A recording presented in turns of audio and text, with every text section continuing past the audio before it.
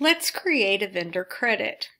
A vendor credit is what you will use when you return something to a vendor and they're going to give you credit for it to pay toward future purchases. Contractors frequently use vendor credits because they enter bills and then perhaps they return something, so they get a vendor credit that they'll take off of paying one of the bills that they owe. So to enter a vendor credit, we go to the plus new and choose vendor credit. Choose the vendor, and you'll want to choose the same category or the same item details from your products and services list of what you purchased in the first place that you are now returning.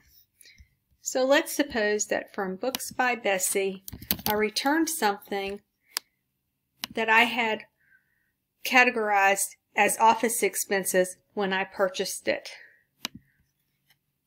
I say how much the return is worth.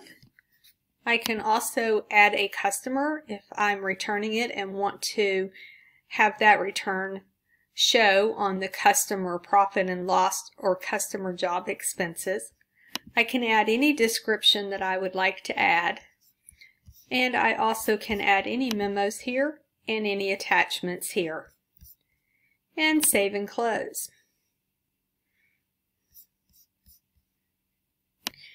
When I'm ready to pay my bills, I can apply the vendor credit. So if I go to the plus new and choose pay bills,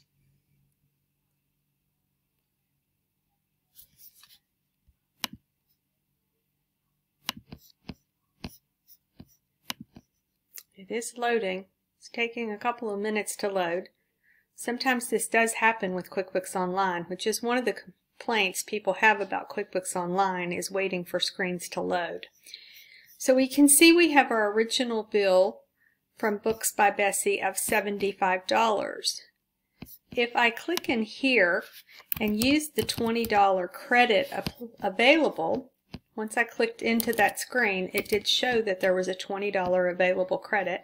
I put this in the credit applied column and then tab over, and I'm not going to pay anything on this, or I could pay the additional $55.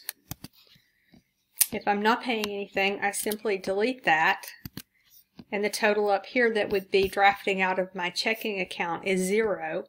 Or I can say, yes, I'm going to pay the additional remaining balance, and go ahead and save and close. You may remember from earlier sessions that this schedule payments online is if you are subscribed to Bill.com. Otherwise, you want to save and print or save and close. You also can check mark here to queue this up to print later. For now, I'm just going to say save and close. If your handwriting checks, you would choose save and close. And that's how you apply vendor credits.